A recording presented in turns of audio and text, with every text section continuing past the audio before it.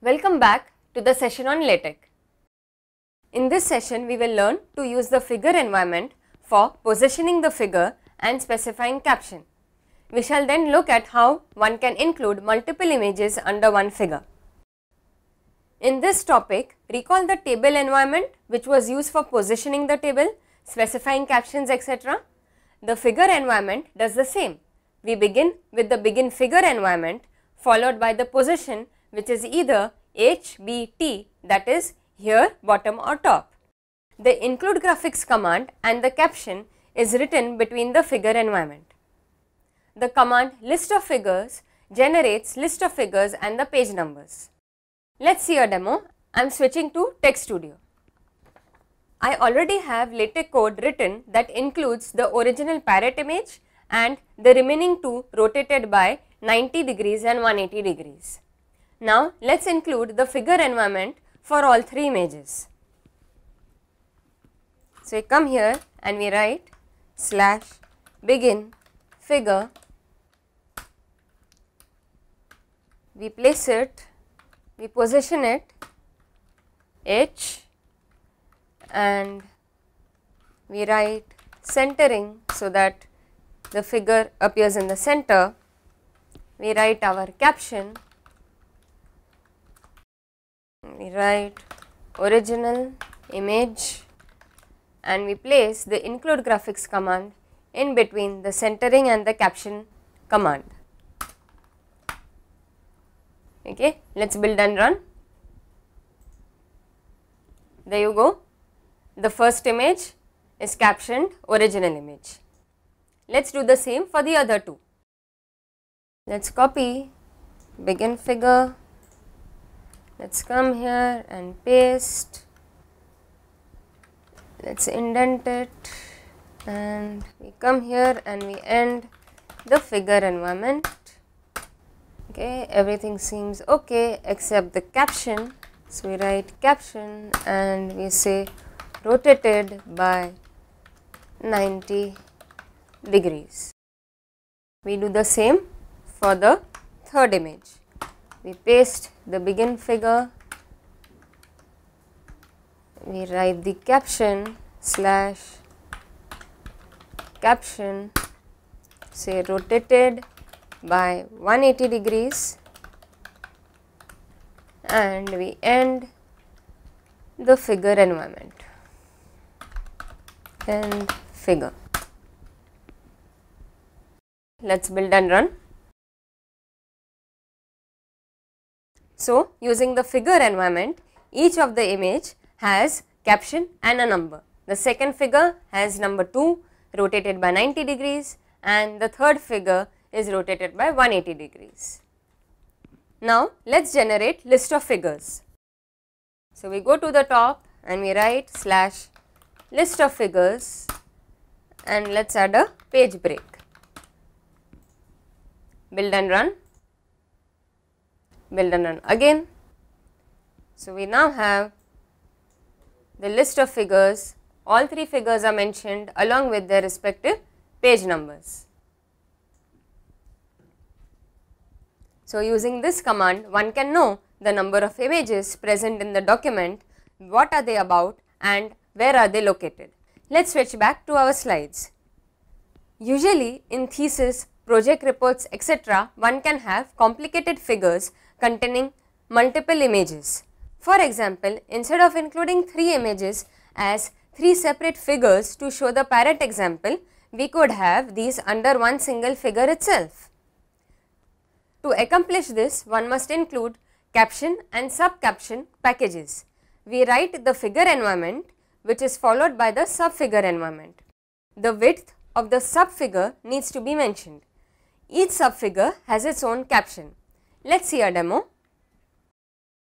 Let us include the packages /use package caption and /use package sub caption.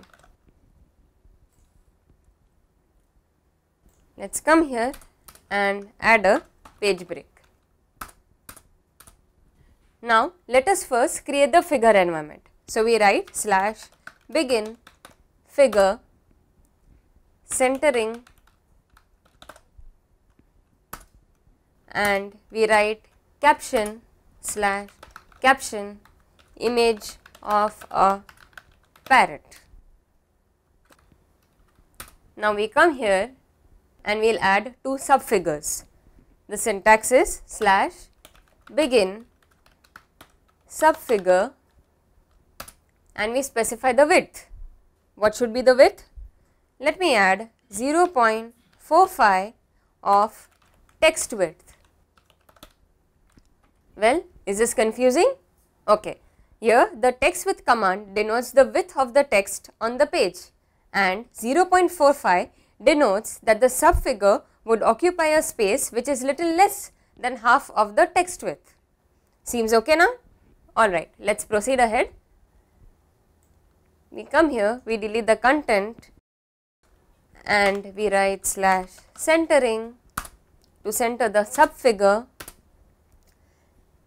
We write our graphics command, that is include graphics, and we say width is equal to slash text width, and the image file which is located under the images directory and has the name parrot.png, and we add a caption called original image.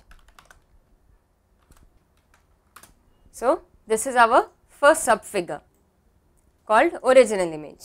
Now, let us add another subfigure which will be rotated by 90 degrees. So, we will copy this, we paste it just after the first subfigure, that is here. Let us indent it for better readability.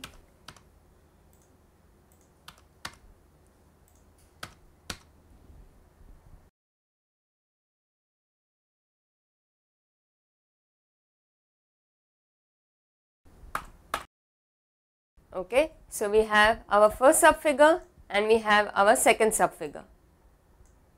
Let us add angle equal to 90 and we say rotated by 90 degrees. Okay, let us build and run. Notice that we have two images under one figure, where both the subfigure and the main figure have captions. Now, let us add some space between the two images so that they are equally spaced out. So, after the first subfigure, we come here and we write slash hfill. Let us build and run. Okay. Now, what if you want to include a third image under this figure as well? So, let us do it. Let us copy paste the subfigure and let us paste it here. Let us indent it for better readability. So, now we have the third figure. Let us build and run. Okay, that is good. The third image is also included here, but it is not aligned with the other two. Did any one of you realize whether change would be needed? Yes, absolutely. The change would be needed in mentioning the width of the subfigure. So, for each subfigure, we need to change to 0.3 of text width. So, instead of 0.5, we come here and we write slash 0.3 text width 0.3, and for the third subfigure as well 0.3. Let us build and run. There you go. This is how we include subfigures. Let us switch back to our slides. So, in this session we explored the figure and subfigure environment. Thank you. Have a nice day.